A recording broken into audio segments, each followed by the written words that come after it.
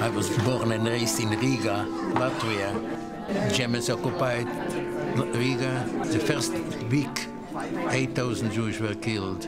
And then we went to the ghetto, Riga, where I was for 2 years. And then came the action. Mother was killed, brother and sister, 7 years old, and biggest part of the family. It was the day of my birth, tomorrow, the 8th of December, 1941. Memory Reconstruction is an exhibit about Holocaust survivors and their stories.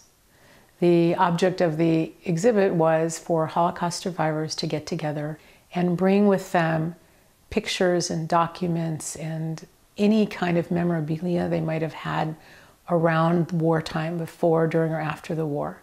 And then sit with their family members, hopefully children, grandchildren, great-grandchildren, and assemble a visual vignette of their life in the format of a collage.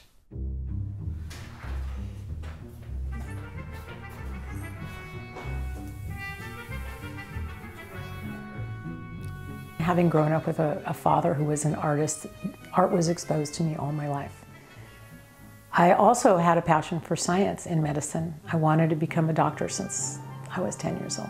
So I've struggled my whole life with this art, medicine, art, science kind of thing. I began working as a graphic designer, and I did so for nearly 30 years. And then at some point, both of our boys were on their way to medical school. When they applied to medical school, I applied. And then we all went to medical school, and we graduated in 2012 and 13. But at the same time, I still loved my art. So when I would study and I would look at pictures of electron microscopy, in my head I was always saying, this could be a great painting. And so the art and the science never really separated. So what are we adding the red? Okay, you're gonna go do it right now. I just wanted to wash the yellow now, just let the yellow go down into here. My dad and I started working together, and we're painting, which I find to be a very amazing thing to do with my dad, because he starts telling me a lot more about his life that I never knew. And this was the motivation for this project. He started to tell me about being in the orphanage. He started to talk about his parents. He started to talk about the people he knew who maybe had passed away, or he'd start telling me stories. And maybe the next week when he would come, he'd bring me some photographs. He'd start showing me pictures of his brother and his sister and his mom and his dad.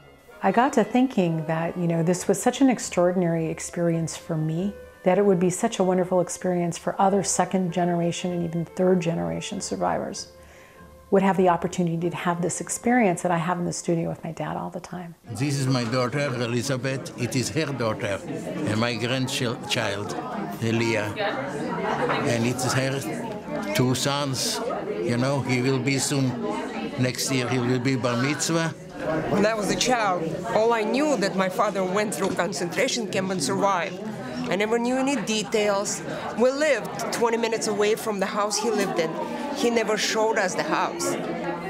To have an opportunity to sit together with my children and have him tell stories of these locations I was just in, trying to piece together the story. So it's really a gift to have that opportunity to look at pictures together. I'm really fascinated by the periodic table. There's an order and a form to every single element. So when I built the first one for the USC exhibition, I also built a smaller version, which is what you see behind me. Sometimes it's very hard to draw the parallel between the science of the periodic table and the art that I'm doing, but the really important piece that makes it cohesive is the human element. And I think it so appropriately fits right in the middle of the periodic table, because without those physical elements we wouldn't be, and without the human element we wouldn't be. Where's the roof line of Auschwitz? It's at the tear. I mean, according to that. The first tier. Okay, put a little red on the bottom, but just lightly. The centerpiece is a combination of digital art and mixed media. I took several images that I thought were very powerful. The third one being this beautiful image of this young girl who just happened to be my father's first love, Ruth Keller, I created a print of a piece, and I wanted to tear the print apart, and I wanted to put it back together because I wanted it to be a metaphor for the tearing apart of someone's life and the reassembly of their life. I'm going to need a 100-word message from you. I asked each participant to take a pen and to write a prayer. Write it as you speaking to your grandchildren and your children if you want. And I took all of those and I composed them together. And so I just typed one prayer after another into a continuous stream of prayers. The prayers go from the top over Ruth's face and down to the bottom of the star. And then that will be the breaking point where the words stop and a wonderful artist, Donnie Silver Simon's markings begin. When I told her about the project, she was so excited and she said, I want to participate any way I can. Donnie does these incredible markings, and I thought what an amazing thing it would be for her to incorporate those marks into a portion of this painting, because it's the perfect metaphor for time passing. I work with time, memory, and identity. These marks that are applied to this image, for me, they're twofold. They're marks of time, and I think this is a way of tallying the event. I'm holding my breath while you make the marks. I'm praying.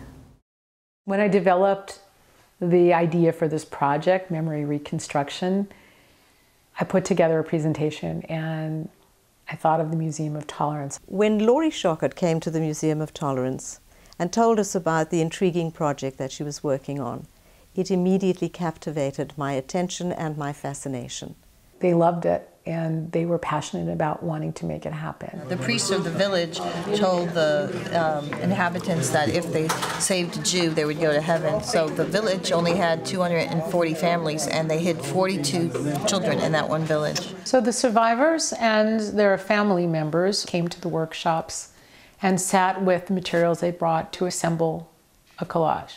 The collages were built on a 10 by 10 panel that looks like this.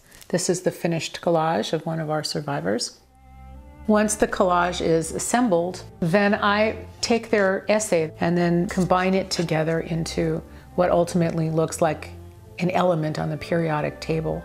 So their entire collage is being shown, and at the same time their story is on the bottom. Each element in this exhibit is colorized by the country in which the participant was from. And we had together 129 survivors from 14 different countries.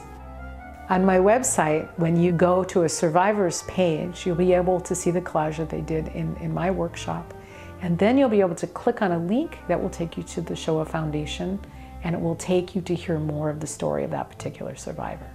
My vision is that I would like to see every remaining Holocaust survivor or every second generation child of a survivor to participate in this project.